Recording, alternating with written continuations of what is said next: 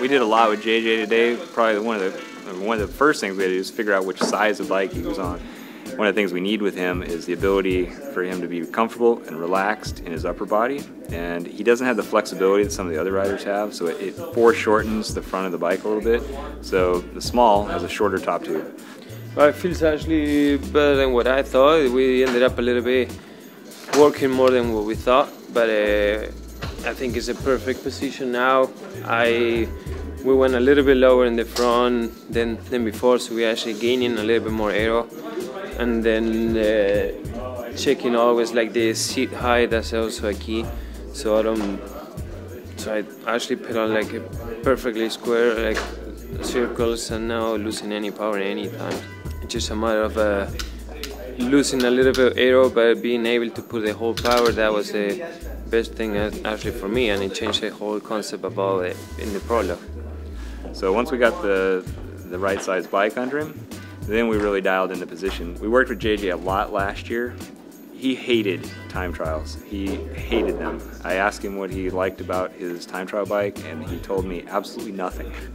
So we worked on that position a lot, and he went from just surviving time trials and prologues to now, with the position we created last year, he wants to be a contender in the prologue. I mean, he's actually shooting his sight on hopefully winning or doing really well in a prologue, so that the next day, if he wins a sprint, he might get a jersey out of it. That would never have happened in the old position, and he knew it. What I used to do was like use sort of like not time trial, but the prologue as an opener for the day after. So it's pretty much kind of like a just training process more than a really racing. Until this year in California, I did a bike fitting with the guys, and it changed my complete position. They put me higher in the front, lower in the seat, and after that I was actually able to push what I had, even if it's not enough to win, but it's good enough so I can get closer to the first few guys and then try to get the lead the day after or the day after. It's going to be exciting to watch. I mean, now that I know what he's going for and I know the position he's in, when he's on TV and doing a prologue, I'll be rooting for him big time now. Right?